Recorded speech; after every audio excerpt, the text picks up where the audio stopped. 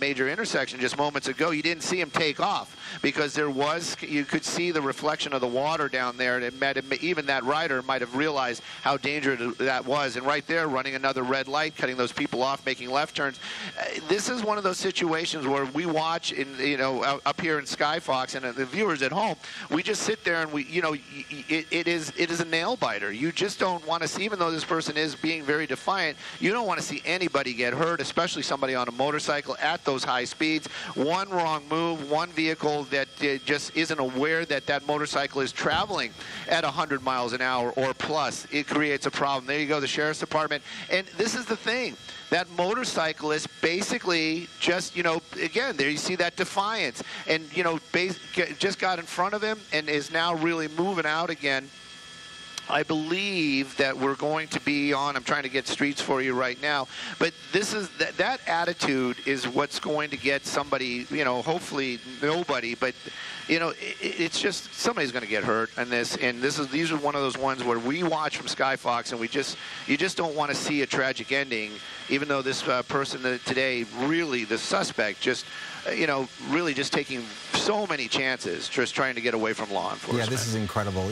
Even seeing the driver traveling at what is obviously a very high rate of speed here, and you see it again relative to the cars that are on the roadway there, on a surface street no less, unloading as fast as he can down this street, and then coming to slowing to, as he approaches this intersection there. And as you saw, completely defiant when that black and white, the sheriff's vehicle, came right upon his rear. He kind of motions to them. You're wondering if he was using some kind of an offensive signal to him using his hands, and being completely defiant here. So we're still, it appears, in the East San Gabriel Valley area as this motorcycle continues to drive at a high rate of speed. You were talking about the weather too, and some of the sprinkles that we had earlier today. There was still water on the roadways. I was driving there this morning, and when you have a situation where we haven't had any weather for a very long period of time, and you have some moisture on the roadways with the dust that's on the roadways, the oils, they can be a lot more slick at this point. So it's really extremely dangerous for this driver to be, motorcyclist to be driving at this high rate of speed. But then there you see completely ignoring the helicopter that's overhead, and completely ignoring the black and whites that continue to follow this motorcycle through the San Gabriel Valley area and traveling at a very high rate of speed. Trying to get an idea of where we're looking at right here. Stu? Well, we were on Sunset, and I believe he just made a turn on Francisquito.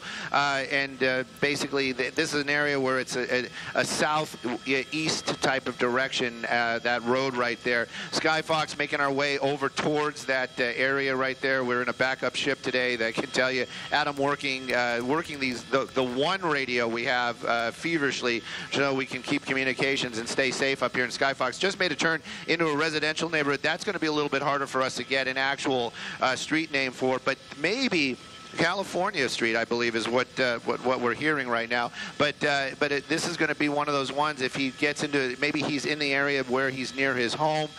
Maybe he can, try to abandon that motorcycle and make a run for it. Here we go again. Another smaller street out here.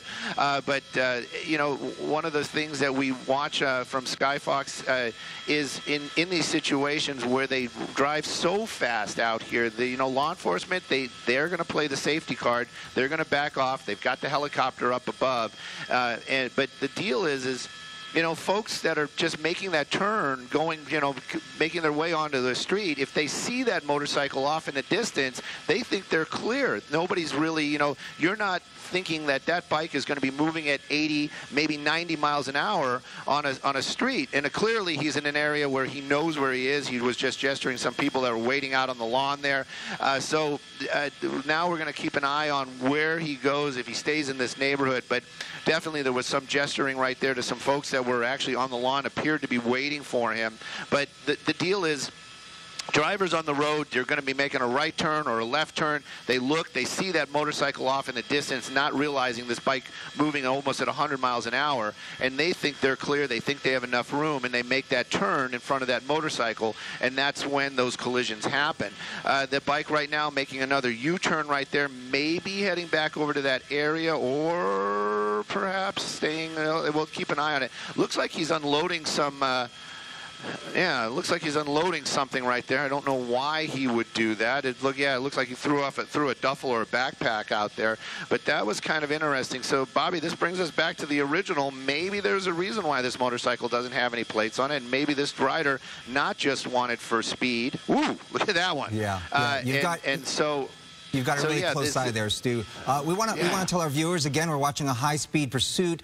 A motorcyclist wanted for high speed, for driving at an unsafe speed and no tags, did not stop in the East San Gabriel Valley area. We're looking at the West Covina area, and you're watching the Fox 11 News at noon as we bring you this breaking news. And Stu, again, I didn't see that, that particular spot where you said that he motioned towards some people in a neighborhood, and looks like this motorcyclist continues to stay in this general vicinity in the West Covina area, even going in and around not just surface streets, but really into the neighborhoods as well. And then you also said that it also appeared like he maybe got rid of something or dropped something, opened his jacket, it almost looked like.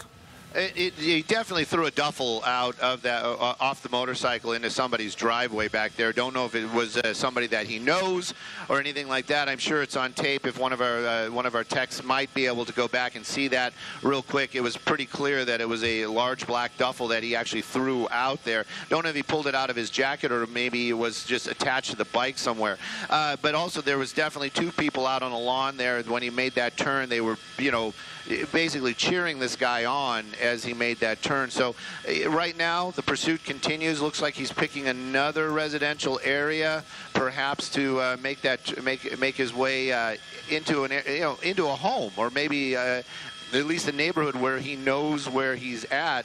But again, this is just one of those ones where we watch it. We're thankful that nobody's getting hurt, but this motorcycle continues to take these chances and these risks. You know, it's just like anything else. It's not a when you're gonna. It's not a if you're gonna fall. It's a when you're gonna fall. And you saw him right there, just lose it a little bit. Also, something, Bobby, that you've got to think about is this rider. It must be starting to get exhausted. You know, clearly, he's just riding that motorcycle, but clearly there must be adrenaline going on there. Riding a bike like that, it does involve some physical strength.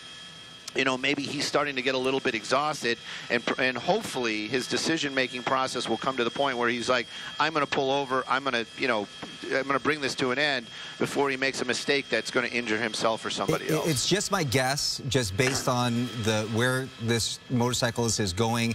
It almost seems that he is going in a neighborhood that he knows, because it almost seems like just based on the circling, he's circling streets in and around this one neighborhood. Doesn't seem to be, as you know, we see these pursuits, and this driver can travel at a very high rate of speed in any direction and go anywhere. And basically the freeways are very close. You've got the 10 freeway, the 605 not that far away.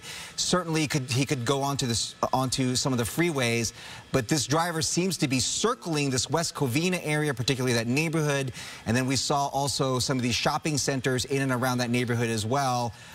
Just kind of almost yahooing it, if you will, slowing, stopping, and then speeding up at a really high rate of speed. And there you see doing a U-turn right in the middle of an intersection. So it almost appears that this driver is in a neighborhood, or at least in an area that he's familiar with, onto a sidewalk now.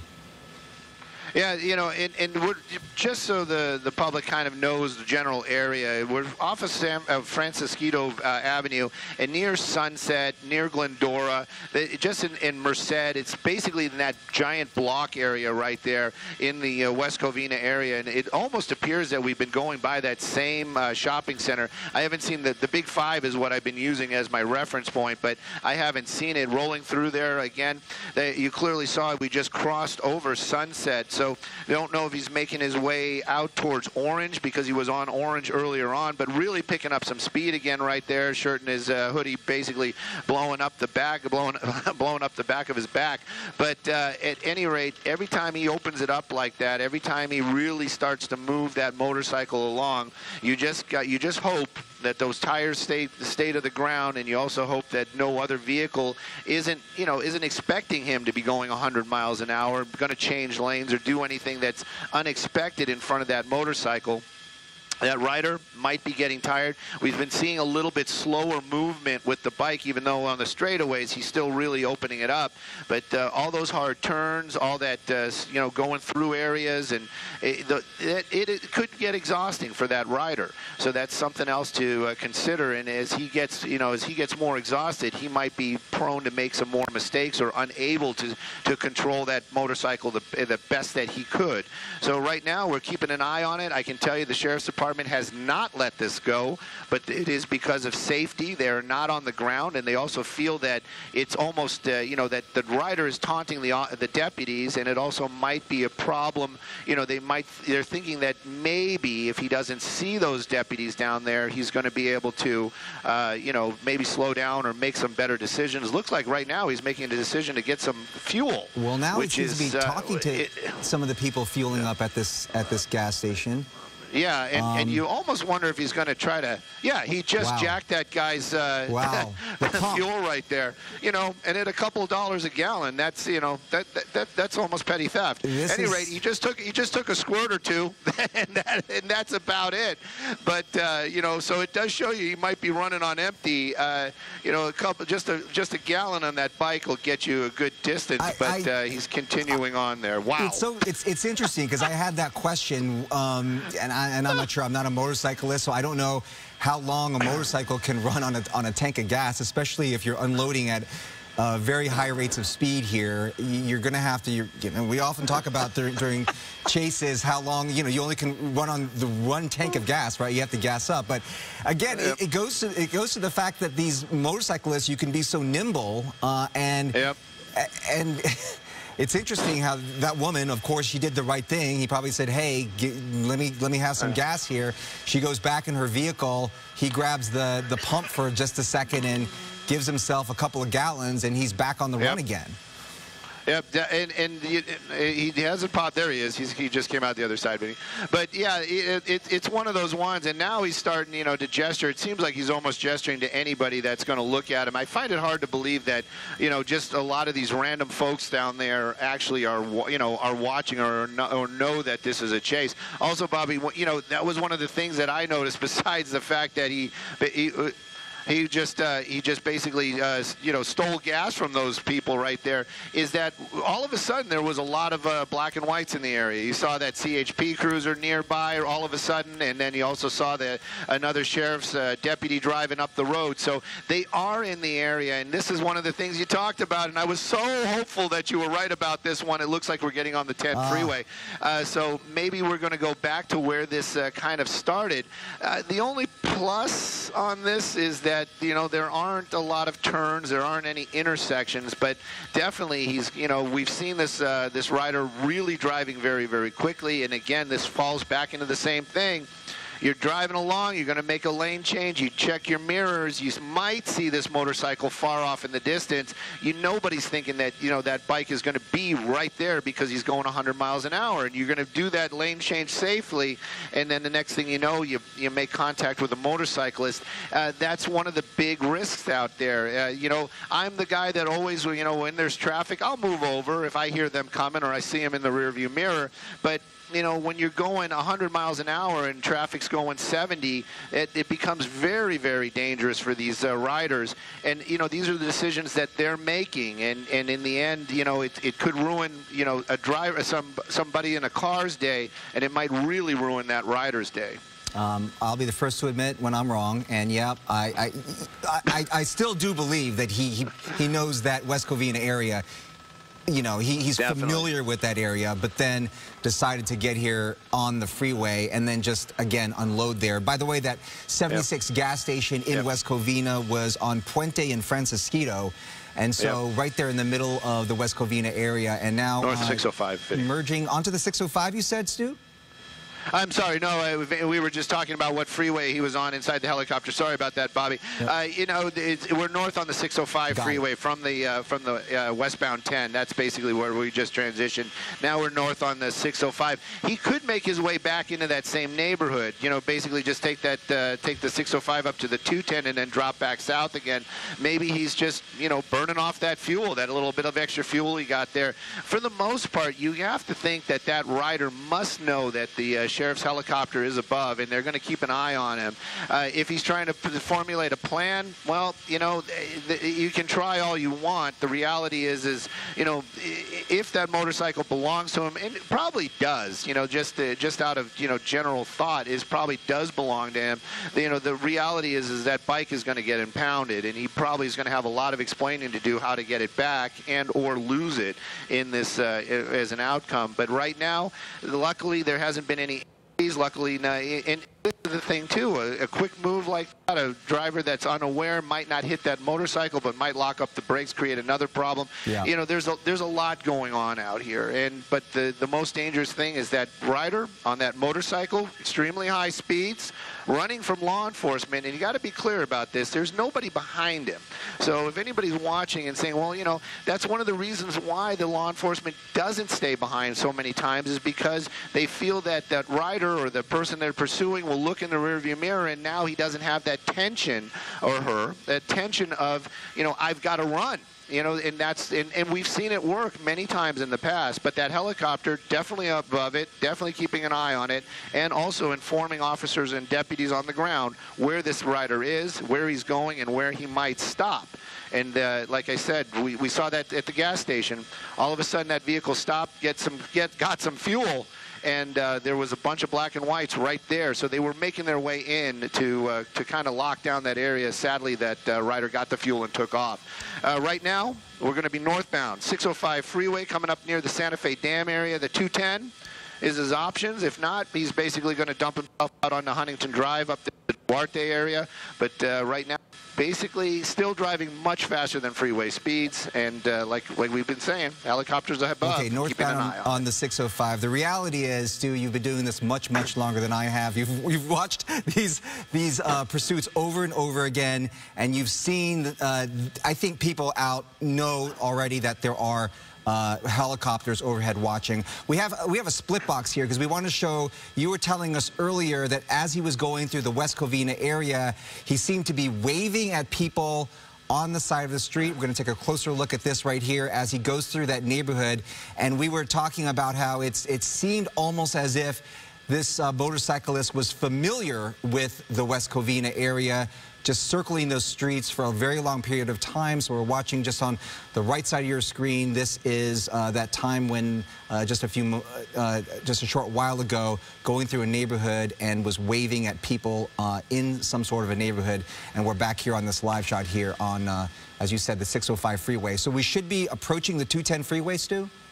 Definitely getting very close to the 210 freeway. I'm keeping an eye on that little white car right there.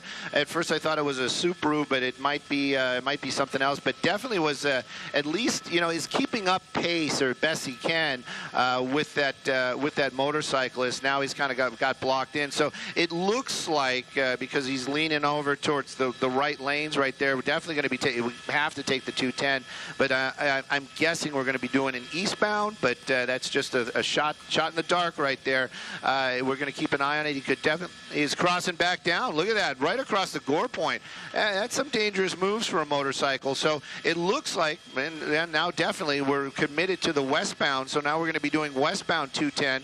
So we're basically getting out of that area that we thought that he was so familiar with, or maybe he is, and he's just leaving it. We just don't know. But at any rate, on that transition, you can see looks like a deputy's vehicle right there, not California Highway Patrol. But, you know, is it just coincidence? yeah, there's two of them. So is it coincidence? It might be. We'll see here just a moment as that motorcycle basically gets into the lanes out here, establishes that transition, and now we are westbound 210 freeway in the Duarte area, and you can see it right there, really starting to pick up some speed again. But we know he's low on fuel, and I don't know how much fuel he could have possibly got there. Maybe a gallon. Usually when I grab those pumps, they go really, really slow, never fast enough. So, you know, but any fuel is enough to keep him moving, and that's what he's doing right now. And making our way to Mountain. It'll be the first or next off-ramp right there. And continue. Yep, looks like we're getting off at Mountain. So keep an eye on where he's going. My point that I was making earlier, Stu, again, you've been doing this for a long time, and I think by now, don't you think these drivers know that there are helicopters overhead, that they are being watched? I mean, sometimes they even just motion to the helicopters overhead, telling them to try and tell them to back off, and it would just be impossible for officers on the roads to follow this motorcyclist safely, you know, chasing it through streets and surface streets and neighborhoods and the like. Definitely, and of course they know that they're being followed. Of course they know that there's somebody watching them, and it isn't just coincidence. I'm kind of wondering right now. I'm kind of stumbling around right here. If he's garage, because we're back into another shopping center area. It seems to be one of the spots where he likes to go to or drive through. I'm not really sure what that is all about. I believe we're back on to Central right now. This is paralleling the 210 freeway. The traffic out here, you know, when he was making that one little turn there, you know, cutting those people off, making the wide right-hand turns, and those are extremely dangerous. You know, he can't see what's going on the other side, and right now it looks like, because again we don't have that map today, it looks like we're going to be northbound on, it's either Shamrock or Mountain, but a lot more traffic. And you know, Bobby, you're so right. The law enforcement, they could maybe keep up in the idea that they could stay.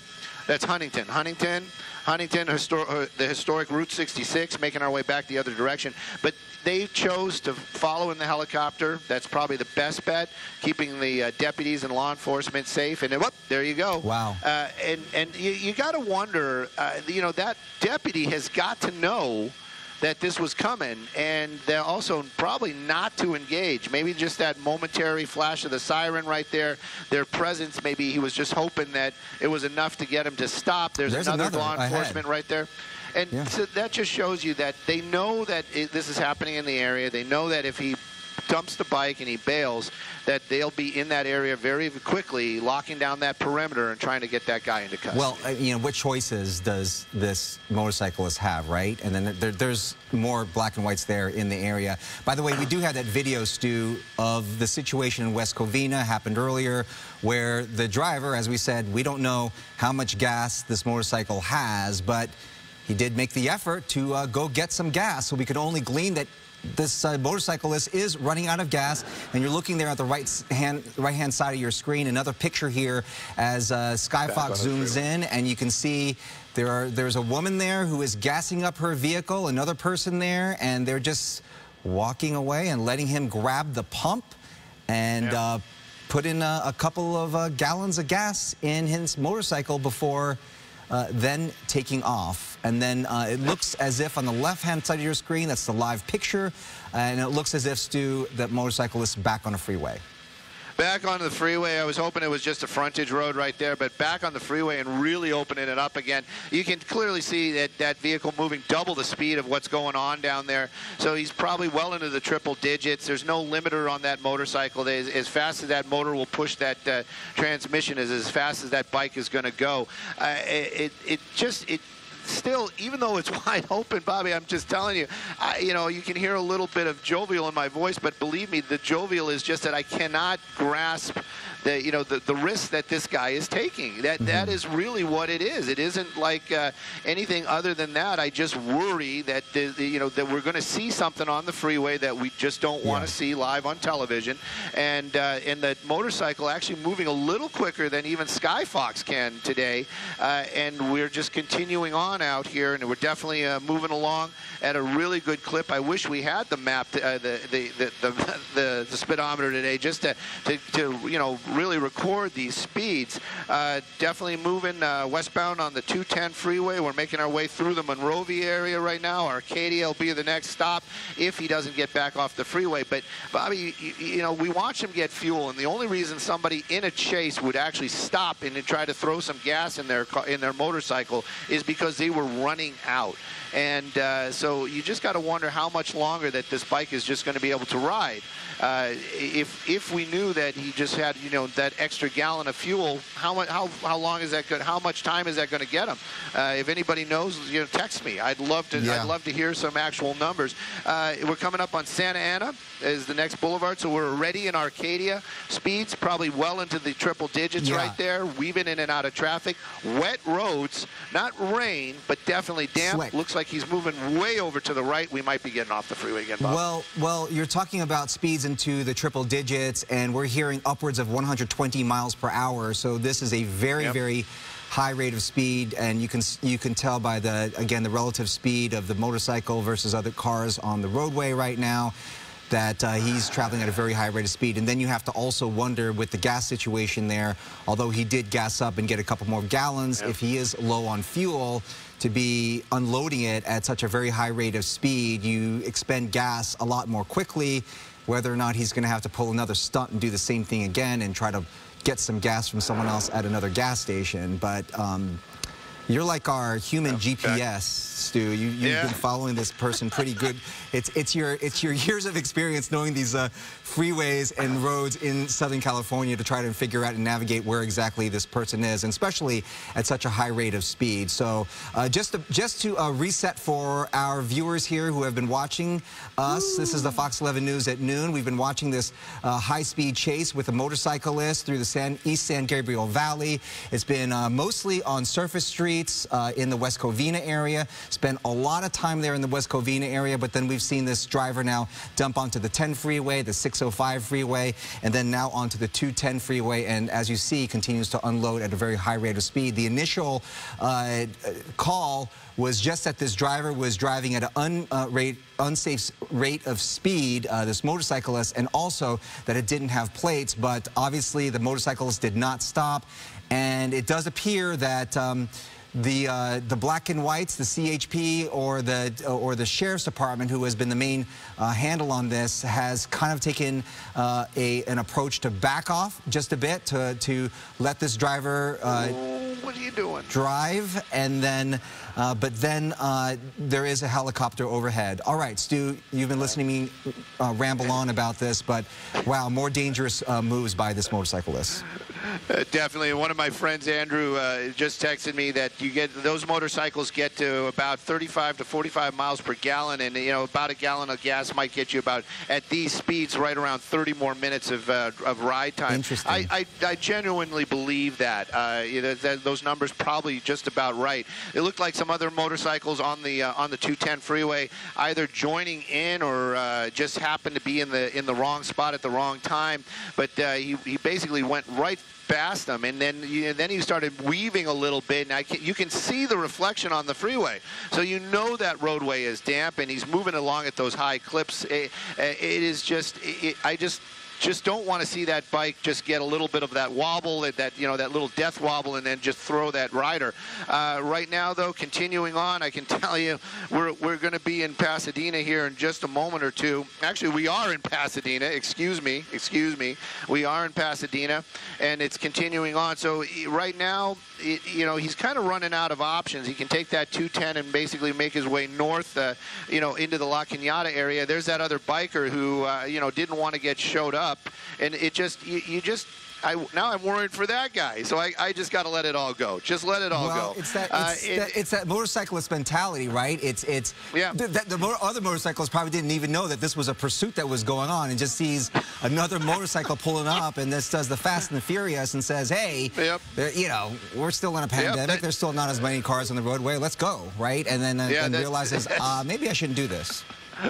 But, well, hopefully he got that. You know, that reasoning came to that other guy pretty quickly. This one we've been watching here moving along pretty well. The 210, if he does do that La Cañada thing, it's going to be really tough for Skyfox. The weather really is coming down. The clouds are coming down. I'm hoping for the 134 so that at least we can keep following along. But it definitely looks like he's either getting off the freeway right there in the Pasadena area, saying that for our pilot Adam today to keep an eye on it. Definitely got off the freeway, and there he is. So we'll keep an eye on where he's going, what's going on right there, but hopefully he's going to make a turn to the south, and he is. But again, it's just one of those ones where you want this to come to an end safely.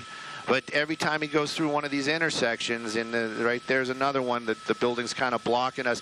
We have to keep a little bit more separation with the helicopters today because of the weather and because of the fact that visibility is so is so limited.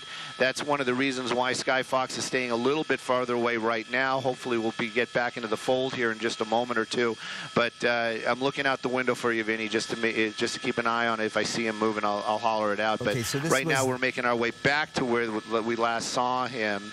And keeping an eye on that intersection. That's where he should pop out, but we'll keep an eye out and see where he went to. So this is definitely the Pasadena area, right, definitely Stu? So it was the 210 freeway. I think it's close to maybe Lake. So you know, a big Walnut and Hudson. So Walnut and Hudson is where he's at. So he's basically paralleling the freeway. He's paralleling the freeway, Adam. He's that way. Okay.